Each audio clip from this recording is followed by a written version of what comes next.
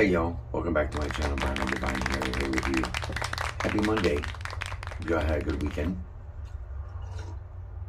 I did. So anyways, let's get into it. Divine Squad, my loyal subscribers, thank you for your likes, your shares, your subscribe, and your comments. Noobs, that's you. If you're brand new to the channel, welcome. Come on in, put your feet up. Grab yourself a cup of coffee, and we're going to get into some Cusp readings. So, we last left off with Gemini Cancer. Now we're doing Cancer Leo. Cancer Leo cusps. Let me get my chart.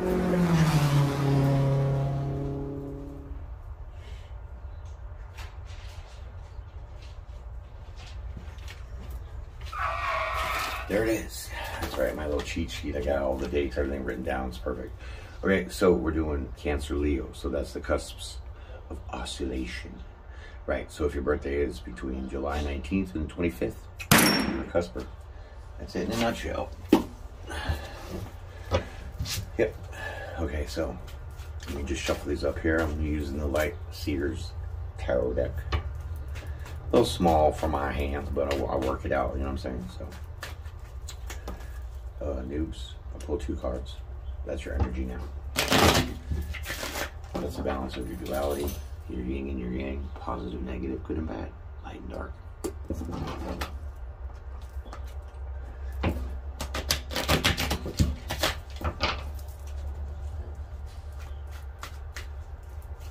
Okay, so then after I lay those 2 cards down to get your energy now, not in the past or in the future, I will now go ahead and lay cards out to tell your story. And at the end of that story, I'll lay 2 more cards down, just like I did in the beginning, to close out your energy. All right, so let's get into it. Let's get your first card here for Cancer Leo cusps. First card is this. 5 of Pentacles. 5 of Pentacles. And the Lover's card. All right, so here it goes. You're feeling left out from a lover. You're feeling left out in the cold. You're feeling put out by someone. That's your significant other. Could be a husband, wife. Could be boyfriend, girlfriend, whatever. Make it fit how it is for you, okay? I can't tell if you're doing whatever, but here we go. Just babbling. It's a little early. Cold out here this morning. I'm warming up. Okay, first card of your story. High Priestess.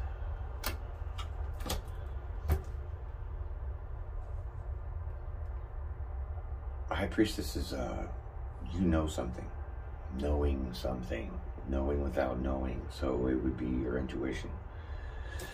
Your intuition was telling you something about maybe you're going to be left out in the cold, or you are out in the cold already, or something. This is what you're feeling. It doesn't have to be a breakup. It could just be something that's not balanced. Moon card. Okay. So you are trusting your intuition, obviously, but you know things that you don't know how you know, because with the Moon card here is something that is unseen, that's kind of in the dark, even though the moonlight illuminates things. Here, I really see that that's too many cards. Okay, right. I've been flocking these out because they're so damn little. You got the Erroneous Jack button. Okay, so the Moon card, right? Moon card, High Priestess. That's, whoa, man, check this out. Lover's card, Major Arcana. High Priestess, Major Arcana. Moon card, Major Arcana. Boom. This is a major event. This is major, major, major. Judgment. Oh my God. It's 4 in a row. What the shit? Okay, so You're going to pull judgment on being left out in the cold by your lover. Or maybe you're feeling left out because you don't have one. I'm not sure. It's kind of very wham. Can't quite nail it down yet. With the High Priestess and the Moon, you are like using your intuition, and you're going within to find out what's not illuminated, what's in the shadows, what's in the dark, right? Because you're trying to bring illumination to it. That's where I wanted to go with that, right? So things that are in the dark are trying to be illuminated, and that's by you using your intuition and your knowledge, your inner knowledge, right? To call judgment on the lovers. See if they're right. There's the next card. Because you're tired of waiting. You're tired of waiting around. This is silly. This is what you say. Silly. Sorry, I forgot about my new setup because I have a longer table and I have to arrange the cards differently. So, wham! Hit the like button, subscribe, become part of the family, right? The Divine Squad. I really appreciate that. So, with that, we got, well, let me move this over a little bit. Yeah. Right. Okay, so you're following along. I know, sorry, it's a little sketchy this morning, but deal with it. King of Swords. So you know the truth. You're very much bold about it, right? You're standing in your convictions, I'll say. You're standing in your convictions about this because you're tired of waiting around. You're calling judgments of some shit that was in the shadows that now you're bringing into the light. Trusting your intuition about all of this. Star card. Some major arcana cards out here. I cannot even deal with this. This is I don't sound excited, but it's heavy, okay? So this is how I know this is a significant events of the whole story, really. Because it's super cool, because if you look, I'm going to show you real quick. This is what I see, right? So, with the High Priestess, right? Check her out. She's got her eyes closed, right? She's going under the water, right? That's the High Priestess. Psh, you, closing your eyes, going within, going under the water, going into those shadows and all those crevices that you don't see anything that's not being illuminated to the light. So you're trying to illuminate what is not being seen. And wow, there it is, bam. You see how that progresses? Just like that, okay? Amazing. So this is some pretty good soul searching. This is very much of the higher level, you know, the high vibration, that kind of thing. So you're in tune and on top of it. And with the star card here, you are holding on to what you have that is yours, right? You're a little bored, discontent, maybe, right? Look at her. She's just like, tired of this. This is not going anywhere.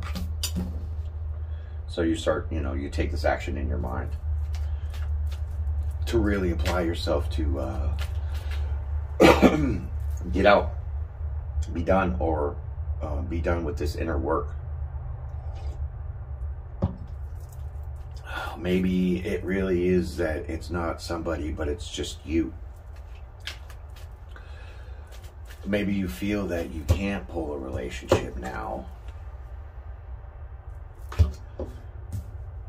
because you have to go within yourself a little to find those shadow parts of yourself and illuminate them, freeing yourself. Look at the Judgment card. Look at, you see, like her spirit. I would say that is like, that's what you're trying to be illuminated and release it, right? Okay, so then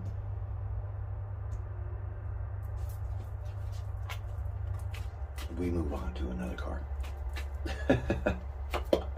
Six of Cups. Well, this is nostalgic. This is looking on the past. This is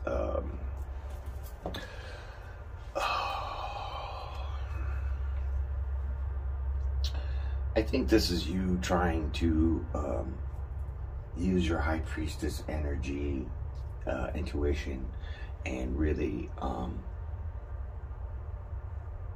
like, persevere in your emotions, like wrap them up, like get a grip.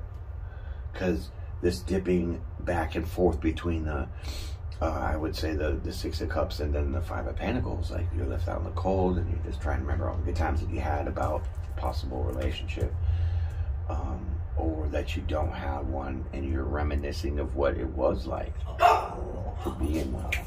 That's my friend. You know more about her. She's just toughy. Okay, next card. Ten of Wands. Man, it's like packing some burdens, right? Yeah. So if you look, she's like walking away from this mountain, this hill, this trail, whatever, and she is moving away. So she's not bringing burdens, she's releasing burdens. Or he, however it fits for y'all. Okay, so that works perfect. Look at how the clarity works, okay? So remember I told you, like, you're going within to get the shadow kind of work done a little bit. So then you're going to release that, right? And look. Wait, it's like that. Okay, yeah. So you're releasing it, and these burdens are underneath it. So you're releasing these burdens. Because tens are about completions, right? And so that's complete. So basically you do get to illuminate those inner shadow sides of yourself and to lay them to rest, because you know your own worth. And you're taking action to get this done, even though you know, are holding on to what you got, but maybe feeling a little discontent because you feel out in the cold about not having a relationship. I don't know, you're looking to the past. Stay forward, never in the past. Only learn from the past if you can, or we are doomed to repeat it. Nine of Pentacles. See, once the burdens are gone, now you're single, independent, free, stable, almost at the Ten of Pentacles, which is the complete abundance in your stability, right? So where are we at here with this?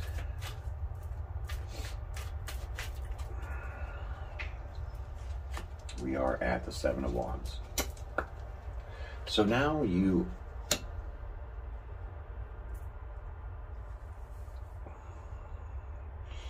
I wouldn't say that you're like, ooh, defensive. I just really think that you're like prepared for any challenges now.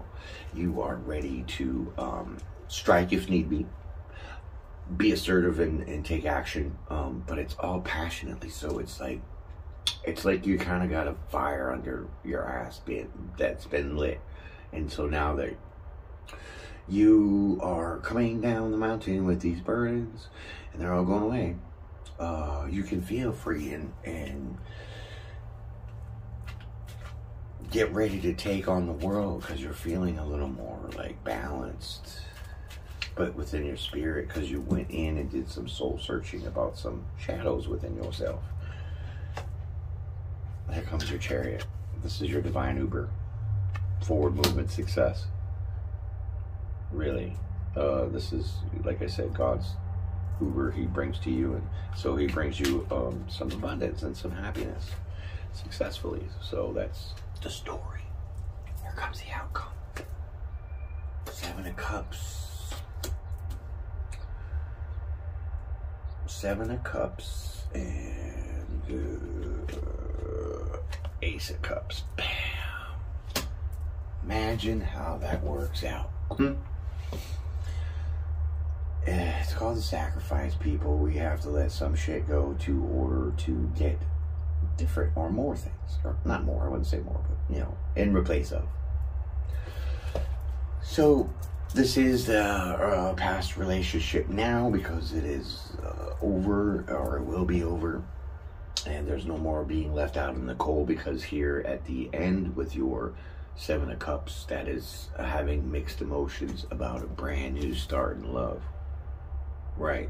And it's clarity for y'all, you and you and you and you, that this Ace of Cups is directly underneath the Lover's card. Can't make it up, people. That's the story. So congratulations. You did some inner work, and now you're being rewarded for it. So, with that being said, hope you all have a great day. Peace and pray. See you again.